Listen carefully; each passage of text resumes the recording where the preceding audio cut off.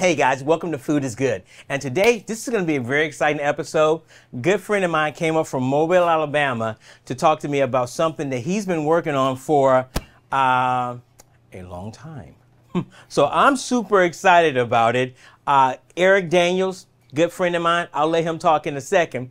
But today we're going to be making some meals. And here's the deal. This is going to be so amazing. We're going to be doing pork tenderloin, really awesome. We're going to also be, and I'll talk to you about where the tenderloin comes from. We're also going to be making roasted root vegetables. Wow. Very good, very colorful, very healthy. And we're going to be doing my favorite. I'm a salad and fish guy. So we're going to be doing a spring mix, or spring salad with baby spring mix in it with some roasted goat cheese. So if you don't like goat cheese, more for me. You guys are going to enjoy it.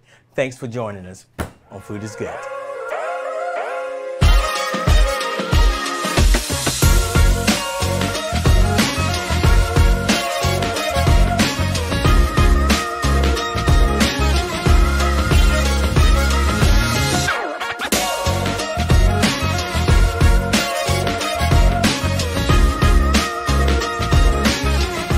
So, what we're going to be doing, like I told you, we're going to be doing pork tenderloin, we're going to be doing roasted root vegetables, and a salad with goat cheese in it. So right now, what I have is, the kind of root recipe we're going to be using is, that didn't make sense, the kind of root vegetables we're going to be using is beets, sweet potatoes. Please, for the love of God, do not call these yams.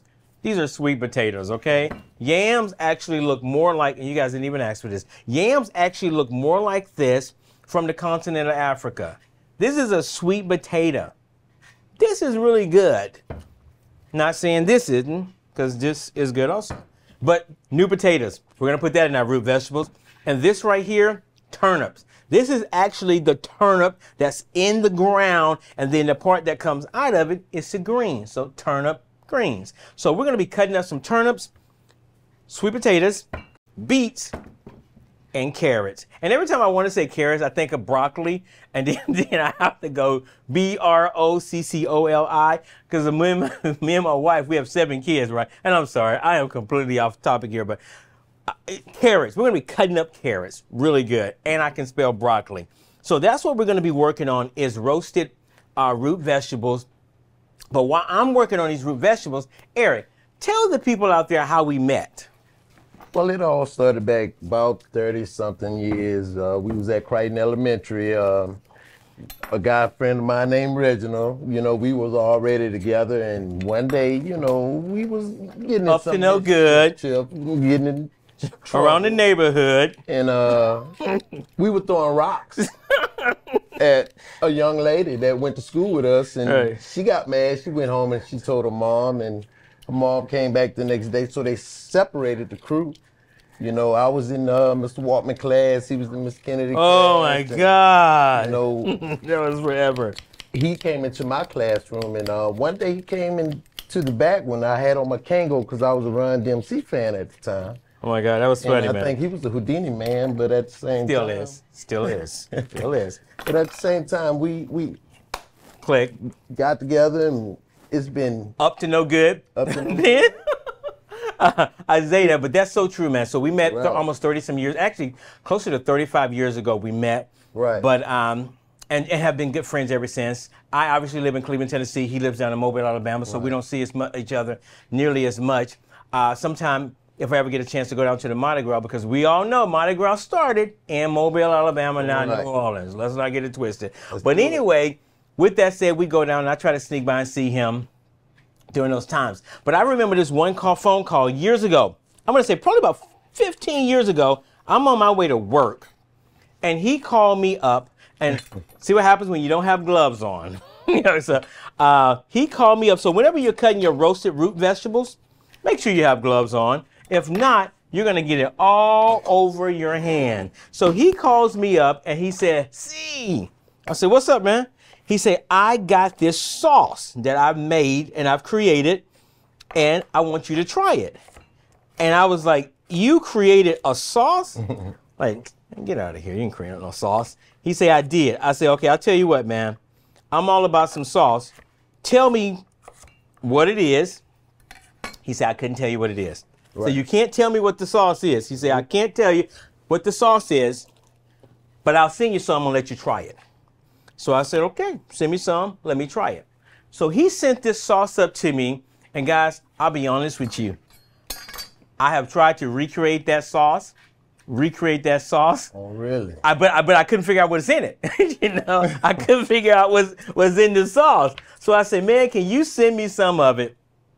And I'm going to try it out on some of my products. So tell me about that sauce and tell me how you came up with it. And I'm going to get this off my hand. Go ahead. Well, Ceasar, man, this is a universal sauce. This sauce is great on everything. Oh, my God. We use it pretty much on any kind of meat, any kind of dipping agent that you want to use, whether it's chicken nugget, fries, whether it's chips. I mean, I had clientele said it goes great on Get out of here. Regular chips. Wow.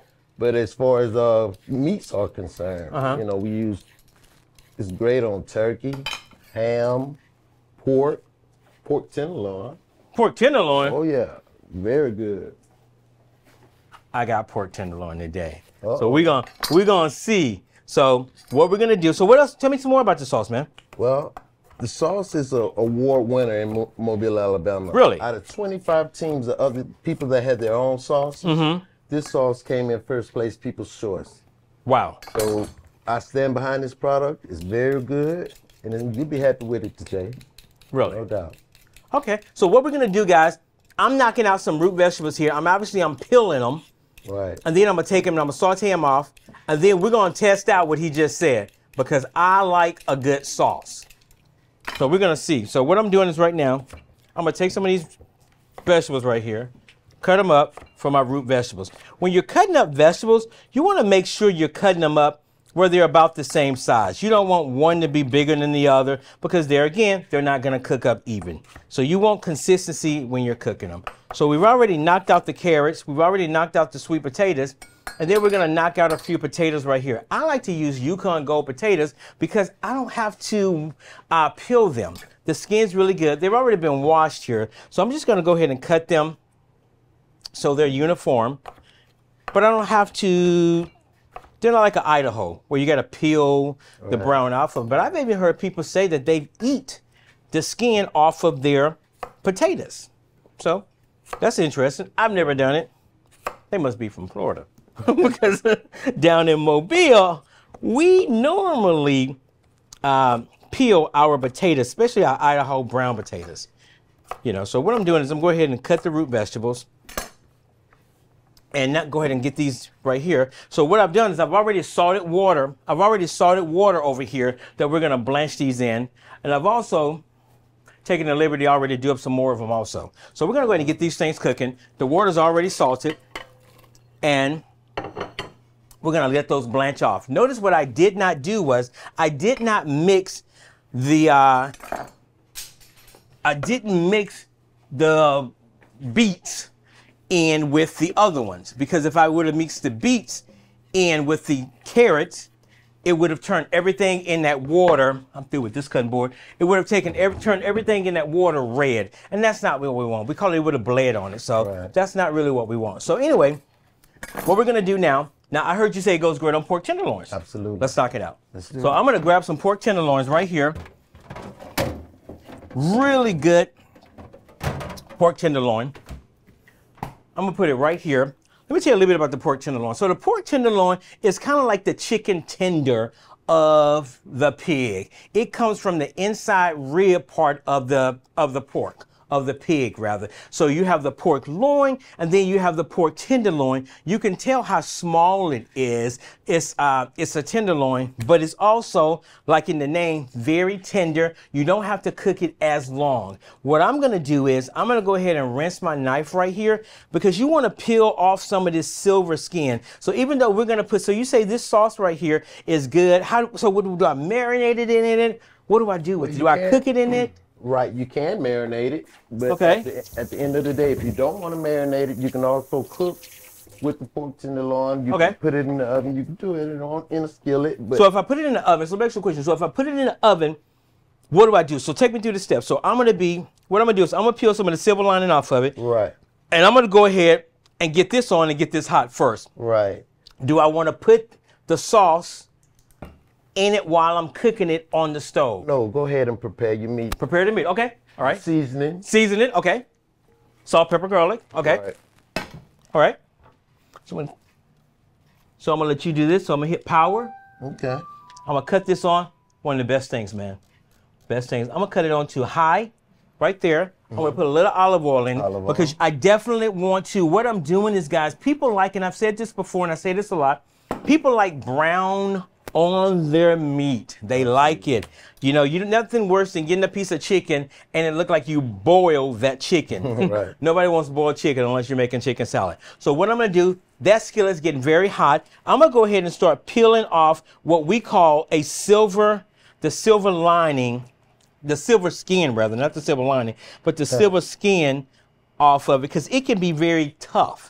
And you don't want that. If you're going to spend the kind of money, and it's not terribly expensive, but if you're going to spend money on a good piece of meat, you want to go ahead and clean it up. And if that's a problem, you can always go to your butcher and ask him to clean it up for you. So that's what we're doing. We're just peeling off some of the silver skin off of it.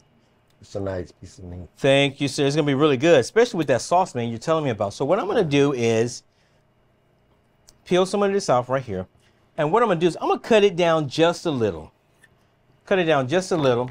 And then with this right here, I'm going to go ahead. Well, first of all, I'm going to wash my hands. Right. Because I just finished messing with raw pork. Right here. This is really starting to smoke, so I'm going to cut it down just a little. But what I'm going to do now is I'm going to do a little salt, pepper, and garlic on this pork tenderloin. Now, here's the question. I am seasoning up this meat right here. All right. Is that going to interfere with the sauce? Not at all. Really? It's going to be great with the sauce after the seasoning. What kind of flavor would you say that sauce has on it? I would say it's a Caribbean type taste. Really? It's a unique taste. Hey, man. Something you never had before, and you Really? really enjoy it. Really? So I'm going to take it right here. My skillet's hot. You can hear it because when I put a little salt in it, you can put a little flour in there. And if you hear it starting to dance around a little, that means it's ready. You never want to put anything that you're sauteing or you're browning in a cold skillet. So I'm going to sit it right there. And you can actually hear that starting to sizzle. Absolutely. So it's ready. What I'm going to do in this process right here, I'm going to go ahead and brown it on all four sides. I'm not trying to cook it. I just want to brown the outside of it. Then I'm going to finish it off in the oven. So when I put it in the oven, Eric, I'm going to let this meat, with the thickness of this meat right here, it probably needs to cook. I'm going to say somewhere around probably about 15 minutes or so, maybe a little bit longer. But I'm going to guess about 15 minutes because you can actually eat pork, and I'm sure you guys know this because you should. You can actually eat pork closer to medium. It doesn't have to be well done. I'm a well done guy. Is he a well done guy? Okay, well, the rest of us eat the pork medium. Because here's the deal, and here's the problem. I like pork well done too, I'll be honest with you. But here's the deal. When you cook it well done, you run the risk of it being dry or overcooking it. So that's why we say you can kind of cook it to medium. So what we're going to do with that, we're going to get that pretty close to well done. Pretty close to it. So it's not quite ready to flip yet. You're going to need about 3.5 minutes on each side. While that's working, I'm going to go ahead and get rid of this cutting board right here. Right. And I'm going to go ahead and wipe off the cutting board, and then I'm going to start on my my root vegetables. I'm going to keep working with those. It looks like the pork is coming along. It's browning up very nicely. I'm going to do this. I'm going to give this to you and have you just flip it on the other side. So this side's good, this side's good. Go ahead and flip up the other side. Be careful, don't let that burn you. And while he's working on that, our root vegetables are coming along very nicely. We've just blanched them off. Now, some people may say, hey, we'll cut them and put them straight in the oven. I think if you do that, you run the risk of burning them on the outside before they're actually done on the inside. So what we're going to do right now, we've already blanched the root vegetables. We've already combined them together in one pan. What I'm going to do is I'm going to take a little olive oil, and I'm going to put a little olive oil in my skillet right here. Because at this point, I'm going to take the root vegetables, and I'm going to put them in this right here. Put a little bit more olive oil. A little bit more salt. Nobody saw that coming, did they? Put a little bit more salt right here. And I'm going to stick them in the oven and let them cook. right here. So we have our root vegetables in the oven. We have our pork tenderloin coming along very nicely over here. Next thing we're going to do, a couple of things we're going to do is, I guess the very next thing we're going to do, we're going to take some French bread right here, and we're going to be cutting up some French bread because we're going to pair French bread with our goat cheese salad. So I'm just going to cut this right here, and I'm going to cut it at an angle right here. Man, you ever eat salad with goat cheese on it? Never. Never. Well, you're in for it today because that's what we're going to do. Goat cheese, huh? Goat cheese, yes. Wow. Yes, goat cheese. So we take that right there. I'm going to take this here, put this here, stick this back right here. I'm going to take that and I'm going to go with this right here. And I'm going to put a little bit more olive oil right here on it so it don't stick. Right here. How's that looking? Looking real good. Is it coming up good? Real good. Smells real good. All right, perfect. So what I'm going to do is that I'm going to hit this with a little garlic. A little garlic on top of my French bread. Get it in the oven also. The oven is your friend. So while that's cooking in the oven, the pork looks really good. Yes, so at this point, we're going to take it and we're going to put it in the oven. I'm actually going to put it in the oven right in this pan right here. So this pork is probably cooked to about medium rare right now. We're going to bring this pork up to well done for my good friend Eric. Does it have to be strained from grease? Strained from grease? That's a great question. No, we're just going to stick it right in the oven while we cook this pork to well done. So we're going to stick it in here. Yep.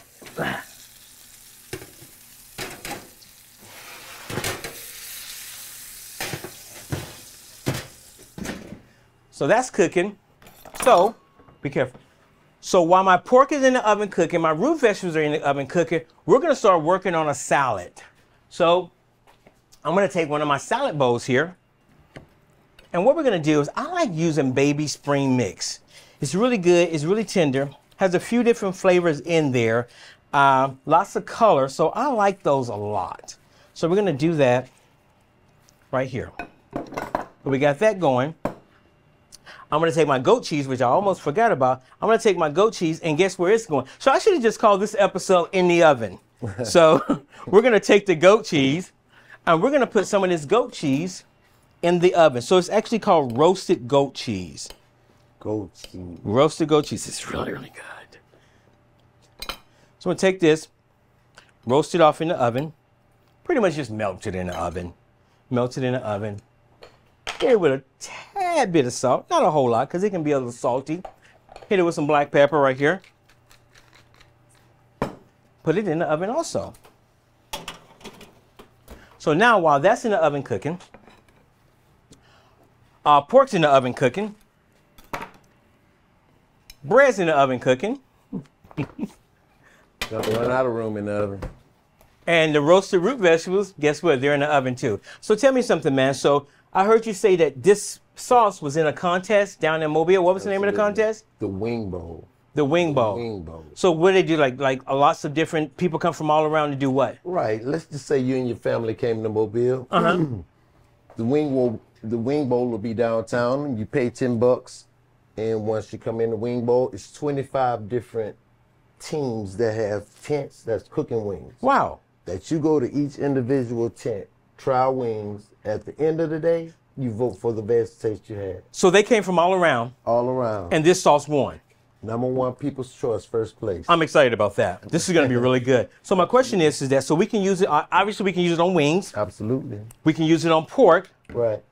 Can we use it on salad, you said? That's the women's #1 choice. Really? Salad.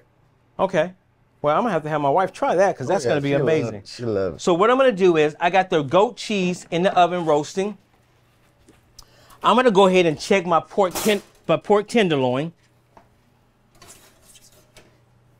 Pull it out right here. Wow, look at that. Here's the deal, guys. Whenever you cook any piece of meat, you don't want to cut right into it. When you pull it out the oven, you want it to sit there and rest. And pretty much what that is when it's cooking in the oven, the juice is going all over the place and all of that. So when you let it rest, everything kind of settles back down. So when you cut it, the juices don't run out of it, because that's the problem right there. That's another issue when people have tough meat. It's because, especially with steaks or big pieces of meat like this, they've they've cut into it before it had a chance to rest. So the juices run out of it. Right. So it's going to equate to a piece of dry meat. So knowing is half the battle. So we're going to let that rest just a little. Get my knife ready. Right here. Now we're not trying to cook the goat cheese. We're really just trying to heat it up just a little. So I'm going to take it and check it. Check my bread here, which is almost ready. Goat cheese. Oh, that's good. That's on point. That's money. That's on point. It's really good. So while that's doing that, I'm going to go ahead and cut into this meat right here. Oh, I forgot something. The whole reason. We're going to take a little, and you didn't even say anything. Right. So we're going to take some of this right here. Now, at this point, the meat's almost done. Right. Now, do I want to brush this and then stick it back in there? So I just brush it. Oh, look at that. It does look good. Oh, my God. That's beautiful. So we're going to do this here. We're brushing it. I'll be honest with you, man. I've never had it on pork before. So we're going to try this. So that does look good. Guys, and it smells, I don't know what's in this. It smells really, really good. So we're going to, is that enough or should I put more in there? That's enough. You want to put it back in the oven? I do want to put it back in the oven. Let's do at least 3 minutes. 3 minutes in the oven. I can do it. Take it out and rebrush. Oh, okay. So we're almost wanting to put like a small kind of coat on it. Right. Not really a coat, but just kind of like a small coat. Just a little of it. I got you. So I'm going to stick it back in the oven just for a second. Stick it back in the oven. 3 minutes, it should stick to the meat. Okay, so you want to, okay, so you want it to be kind of sticky. Right. I got you. And your second coat will be the thing. Okay, so what I'm going to do while that's working, I'm going to go ahead and check my roasted root vegetables because I know they're done.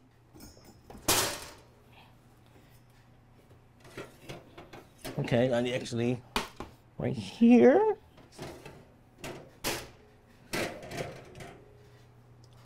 Put this back in there.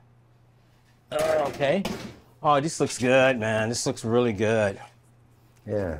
So what I'm going to do with here is... Wow. Yeah, it looks good. I'm not going to lie. Looks really good.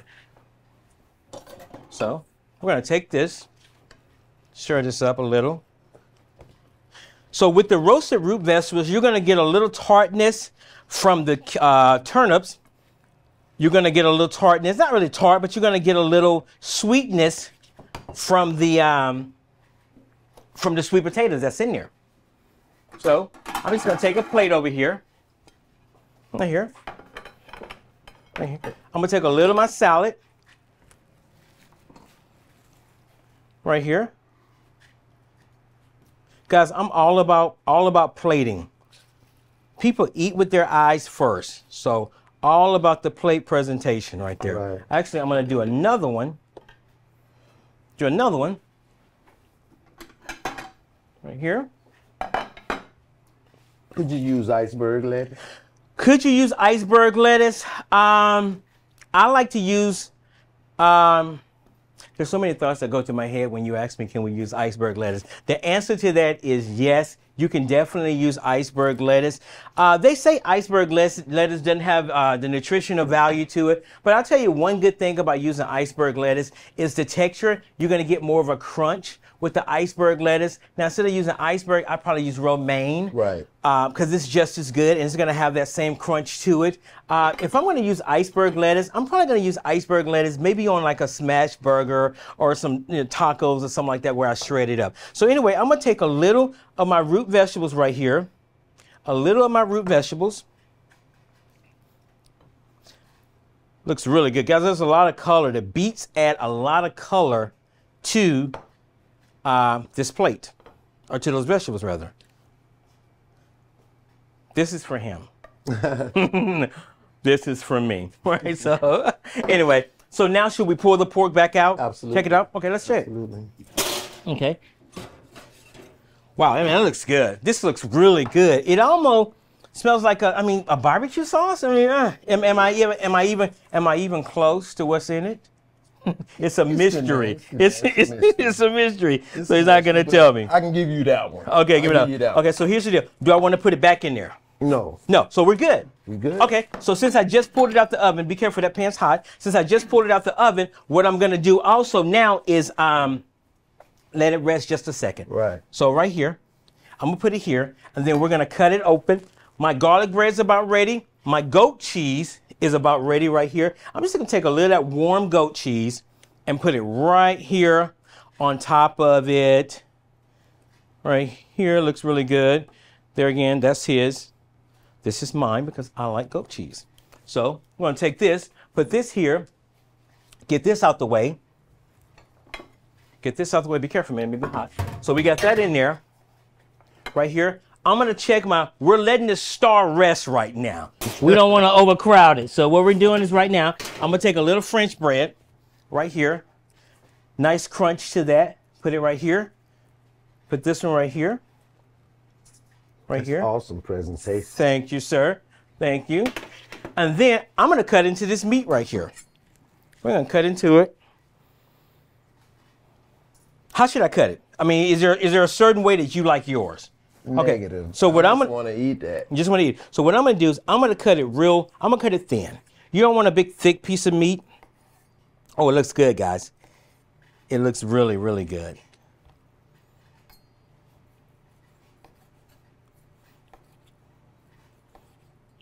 Looks good. Sometimes I have these ideas going through my mind that I have to catch myself, like, because I was gonna give this. This is my good friend right here, and then this is mine. Hold up. I'm joking. So here's what we're gonna do. This is right here, and actually you can actually pick which one you want, man. It's fine. So should I put a little bit more? Let's do a little bit more sauce. So what I'm gonna do is I'm gonna take a little of this right here, and I'm just gonna drizzle it right down the top of it. Hopefully you enjoyed this episode right here with my good friend Eric. This amazing mix right here, Eric Mystery Mix. You don't have to go home, but we're leaving. Guys, thanks for watching Food is Good. See you next time.